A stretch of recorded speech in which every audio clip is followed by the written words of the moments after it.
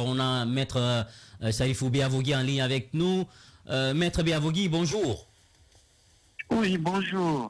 Alors, votre client, M. Habib HANN, directeur général de la SONAG et vice-président du patronat guinéen, qui effectue un déplacement sur Dakar pour des raisons familiales, nous apprenons, a été interpellé au niveau de l'aéroport. Mais jusque-là, on ne connaît pas sa destination. À partir d'hier, jusque ce matin, on peut dire finalement, vous savez où il se trouve, ou jusque-là, et quelles sont les raisons pour vous d'une telle arrestation? Bon, je vous remercie. Vraiment, à l'instant T, l'inquiétude grandissante, et après 72 heures, vraiment, on ne sait plus à quel sens se vouer.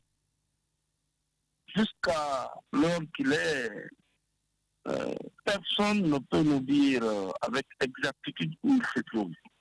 La famille biologique n'a aucune information. Moi qui suis également son conseil, je n'ai aucune information. Effectivement, le mardi passé, il devait se rendre à Dakar, aller-retour pour raison de famille. Donc, arrivé à l'aéroport, il a procédé à toutes les formalités d'embarquement et il était dans la salle d'attente pour l'embarquement lorsqu'un policier surgissait pour lui dire de le suivre dans un bureau. Donc, dans ce bureau, il semble qu'on lui aurait interdit la sortie du territoire, mais on ne s'est pas limité là, on l'a même mis à la disposition de la gendarmerie, selon les informations que j'ai reçues. Et aussitôt, il a été conduit, il a raté son vol, il a été conduit vers une destination inconnue. Donc, depuis ce mardi 26 juillet 2022, et à partir de 18h, nous nous sommes mis à sa recherche. On a contacté tous les procureurs, même monsieur le procureur général, les grands services d'enquête judiciaire, tout le milieu judiciaire, tout ce qui est judiciaire, mais jusqu'à présent, rien. Donc, il est victime de séquestration, d'abus d'autorité et d'enlèvement, parce que ce qui est extrajudiciaire, vraiment, ne peut pas être conforme à la loi dans le cas d'espèce. Voilà, maître Salif Biavogui, votre client, j'ai envie de comprendre, parce que ce qui arrive à votre client, l'opérateur économique Habib HANN, ce n'est pas une première. On voit souvent que des cadres, ça arrive aux cadres, quand ils arrivent, même récemment avec Foniki Mengue, c'était la même chose, c'est arrivé à l'aéroport, que finalement, vous savez qu'il y a une interdiction de sortie du territoire qui vous est décernée. Mais avant, on ne le sait pas. J'ai envie aujourd'hui de comprendre, en tant qu'homme de droit, juriste, est-ce qu'il y a une disposition de la loi qui peut donner cette possibilité-là, que vous ne soyez pas averti, notifié s'il y a une interdiction déjà vers vous, qui va éviter que vous ne partiez en fin de compte jusqu'à l'aéroport pour vous rendre compte? Mon cœur me fait mal.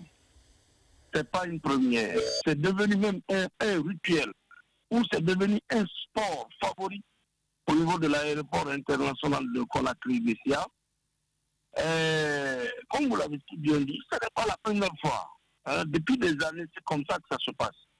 Le BABA veut que, lorsqu'une décision est prise contre une personne, il faut bien que cette décision soit notifiée à la personne qui est concernée, soit une décision administrative ou une décision judiciaire, parce qu'il n'y a pas de décision qui est sans recours, qui ne peut être réexaminée par une autre instance, soit judiciaire ou administrative.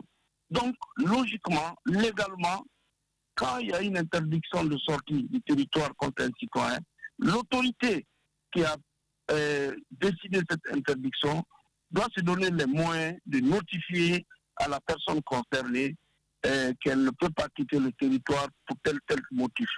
C'est comme ça, légalement, dans un état de droit, que les choses doivent se passer.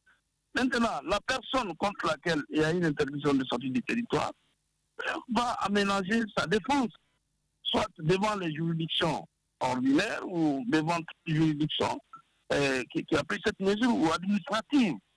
Ainsi, la personne ne va pas acheter son billet, aller se soumettre à un examen médical, préparer un calendrier de voyage, prendre des contacts et venir à l'aéroport comme ça qu'on lui dise, madame, vous ne faut pas voyager. Il faut que cette pratique-là cesse.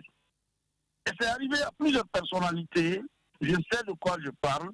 Avant le 5 septembre, plusieurs personnalités avaient subi ce triste sort. Nous étions devant les juridictions n'ont jamais pris de décision. Il a fallu attendre le 5 septembre pour que ces interdictions-là tombent d'elles-mêmes et que ces personnes bougent. Nous avons estimé que depuis le 5 septembre, on n'allait plus revivre ce genre de situation. Mais très malheureusement, la cité Fourniture, c'est un cas d'école. M. Habib HANN, il y a d'autres Guinéens encore, pas des moindres, qui se sont vus refuser la sortie et c'est à l'aéroport qu'ils sont informés. C'est une atteinte grave, c'est un abus d'autorité. D'accord. C'est une atteinte grave à la liberté d'aller et de venir. D'accord. Et je voudrais vous dire que ceux qui détiennent aujourd'hui l'opérateur économique Habib HANN n'ont qu'à savoir qu'il est malade et il est diabétique. Il a un diabète très sévère, il est même amputé des 2 pieds, il est sous insuline. Aujourd'hui, on ne sait même pas dans quelle situation il se trouve. Quels sont les médicaments qu'on lui administre, qu'est-ce qu'on lui reproche, où est-il retenu. Ils sont entièrement responsables de ce qui lui arrivera. Au nom de la famille, au nom de son avocat. Maître, avant de vous laisser partir, et Alphonse vous posera une question tout à l'heure, mais je veux poser 2 questions. C'est quand même un homme de sa trempe, Habib HANN, et on le connaît dans le patronat, on connaît sa société.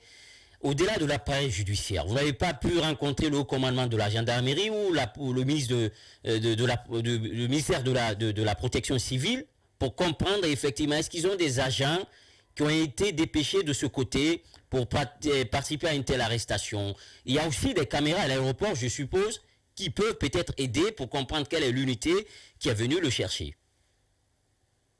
Je vous remercie. Nous allons progressivement. Hier, nous avons rencontré les procureurs. Nous les avons écrits. Nous avons écrit au procureur général. Nous allons, conformément à la loi, ce matin, nous avons déjà sous la main une plainte régulière contre le commissaire central, le commissaire de l'aéroport et le commandant de la gendarmerie, parce que c'est là où on l'a perdu de vue, et ainsi de suite. Je crois que nous restons dans le cadre purement judiciaire. Nos interlocuteurs sont des procureurs. Je pense que le moment venu, il faut qu'on y aille vite.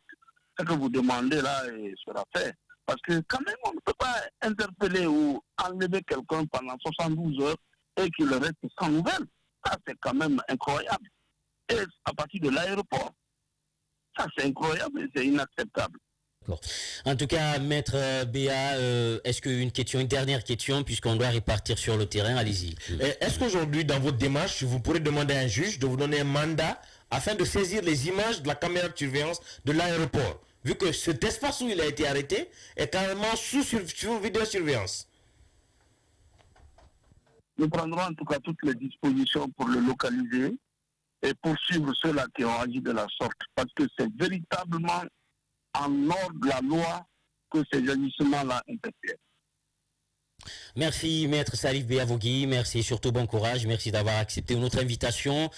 Portez-vous bien et on revient sur ce plateau. Difficile quand même à expliquer. Un homme comme ça, de sa taille et surtout très connu, qui partent comme ça, c'est quand même difficile à expliquer, sénateur. Oui, difficile à expliquer. Je n'aimerais pas dire enlèvement, c'est pas ça, je suis pas avocat. C'est un enlèvement. Oui, mais c'est vraiment... C'est un enlèvement. Il y a toutes les procédures, encore une fois. Pourquoi on ne suit pas la loi dans ce pays? Il y a toutes les procédures. Vous voulez interpeller les citoyens, convoquez-le. Et mettez-le en garde à vue. La loi pour prévoir toutes ces dispositions-là. Mais enlever quelqu'un, un opérateur, quel qu'il soit d'ailleurs, n'importe quel type de citoyen, il faut le convoquer et il ne faut pas faire perdurer ce genre de pratique. Justement.